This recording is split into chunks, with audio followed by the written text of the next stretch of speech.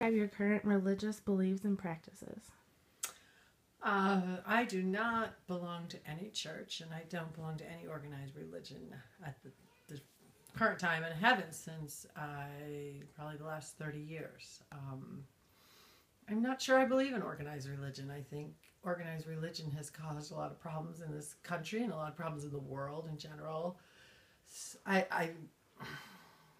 just don't feel that I need to go to church to pray to some God that I'm not even sure is there. I more believe in just, being good to other people. Like I said, I don't firmly believe in organized religion at all. And I think, especially with things that happened like 9/11 and the jihads and all, it's like organized religion. I mean, people are killing each other because of organized religion. I mean, look at going all the way back to the Crusades. People killed themselves because of organized religion. So I guess I just don't truly believe that I need organized religion to go on in life. I mean, I know some people feel like they need it, but I don't need organized religion in my life. And I'm not sure I don't believe in it. Have these always been your beliefs? Well, not necessarily. I was raised in a good, strong Catholic family. Mom and Dad were both Catholic, hence they firmly believed in the Catholic faith. Like, they did not believe in birth control because the church said you couldn't use birth control. Hence, I have 10 brothers and 1 sister because they didn't use birth control. So my parents were, like I said, strong Irish Catholics. We all went to Catholic school from kindergarten through 12th grade. And we didn't have a lot of money growing up, and so for them, it was a huge sacrifice for them to send us to Catholic school. But my mother firmly believed that Catholic schools taught kids values, and public schools didn't do that. Like if you went to public school, you were going to be a heathen. She was a little, I don't want to use the word psychotic. She's part of the reason I think that I don't believe in organized religion, because she felt like, well, to be a good Catholic, you had to go to church every Sunday. And we had to go to church every Sunday no matter what. You either went to Saturday night mass or Sunday morning, or there was a 5 o'clock mass on Sunday. And so anyone who hadn't gone over the weekend, my dad took you to the 5 o'clock mass on Sunday. So he got all the stragglers who didn't happen to go Saturday night or Sunday morning because they were working or something, because all 12 of us went to mass. Even like Christmas morning, we'd get up Christmas morning, and even though Santa had come, we had to walk by the presents and see all the presents and get in the car and go to church, because Christmas was about Christ's birth, not about the presents. So we had to sit through mass for an hour, and then we got to go home.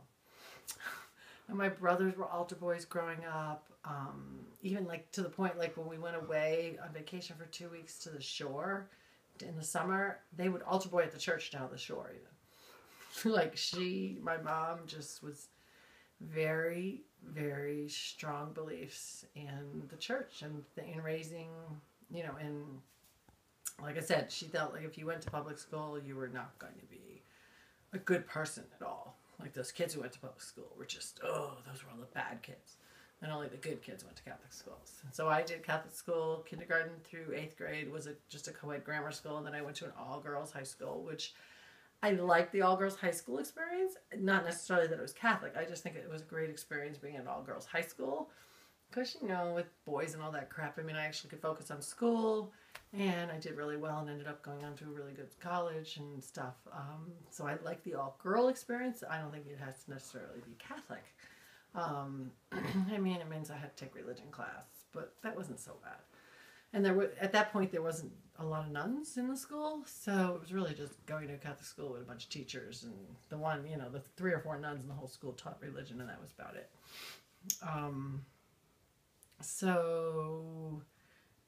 Did I believe in it? I guess growing up I thought I did, and I thought that the Catholic faith was good. I got married in the Catholic Church, and I ended up baptizing just my first child. No, all 3 of my children were baptized in the Catholic Church, now that I think about it. But,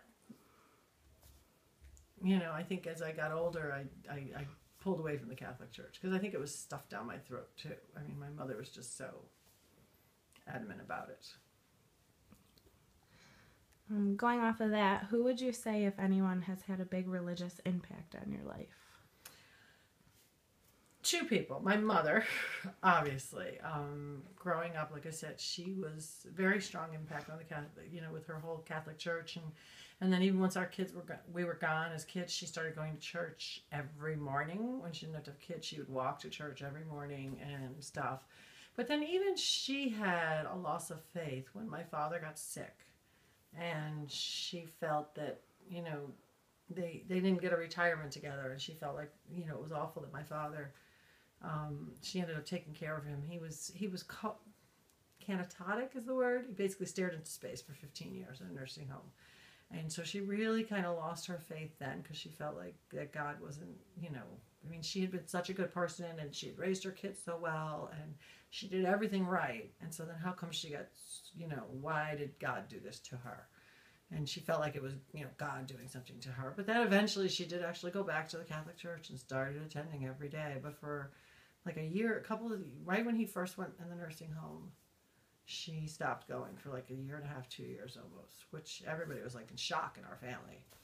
But then she found her faith again, she said, and she started going again. So I think the other person is a gentleman that I worked with for many years at a company in Buffalo here. And he and I would have a lot of discussions about religion because he kind of feels somewhat like I do, that he's not sure, is there really a God? And, do we need organized religion? So he and I had a lot of lively discussions I've known him now, gosh, it's been 12 years. So for 12 years, every time we go to lunch, we end up having a discussion about religion. And they've been some good discussions because he's had the same sort of thing. He has a wife who's sick.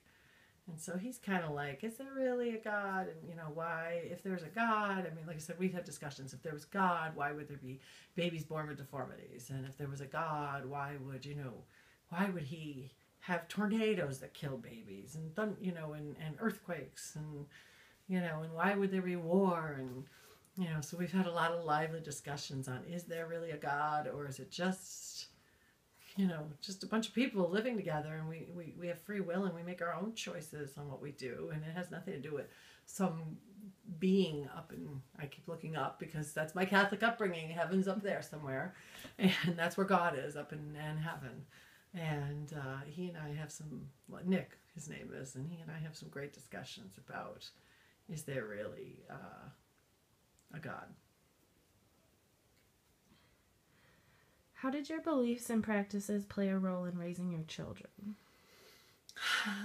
Like I said, I baptized all three of my children Catholic, but that was kind of more just, I was still being the good little daughter at the time. I was younger, and my mother expected me to baptize my children Catholic, so we actually, went home because I'm not from Buffalo. We grew up in New Jersey, so we went down to New Jersey and had the big christening for my son, and all the family came, and then the next two was a little harder to travel with 3 kids. So the next two, we had the christenings up here in Buffalo. But we never regularly attended church ever with the kids. The kids didn't like it. In some ways, I feel like the kids felt a little lost at times. And there were times when they realized when they realized all their friends were having these first communions and got all this money, they told me, I want to be Catholic. I want to have a first communion. And I'm like, oh yeah, right. Okay. That's not why you're Catholic, to have your first communion and get all this money at the party. And, I struggled with, all these people who were supposedly good Catholics in Orchard Park, because, I raised my kids in Orchard Park. They were good Catholics. They went to Nativity every Sunday. But then they were jerks during the week. And I guess I felt like I raised my children.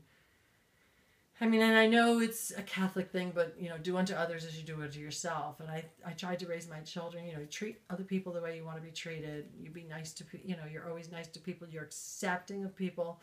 I grew up with a father who was a racist, so he was, quote, a good Catholic, but he was a racist. He was absolutely a racist. His father was a racist. And I tried to raise my children to be colorblind. The first girl my son had a crush on in 5th grade was a black girl, a beautiful black girl. I can't remember her name, but she was beautiful. And I tried to raise them just to, I guess, like I said, I don't think you need organized religion. And I think people that go to church every Sunday seem to think because I go to church every Sunday, I'm good. And so I can do whatever the hell I want during the week, but I go to church every Sunday, so it's okay. God forgives me. And whereas I feel like you need to be good all the time. It's not just, you can't just go to church and be good. And like I said, I tried to raise my children to be accepting of others, whether they're, race, color, religion. I mean, one of my best friends is Jewish, and I say my father was racist. He was also, would make a lot of really rude Jewish jokes about the Jewish people who lived together in a town where we lived. In my town growing up, it was like the Catholics lived in the south end and the Jews lived in the north end. And there was, jokes about all the north end Jews. And it was awful. I mean, it was not, but the good Catholic, I'm a good Catholic because I go to church every Sunday and I bless myself. And so that's where I guess, obviously my parents deeply influenced me that way, because I felt like just because you go to, I don't need to go to church. So I didn't take my children to church. I know there were people that thought I was wrong for that. I know there's people in Orchard Park who looked down upon me because they couldn't believe I didn't give my children any organized religion.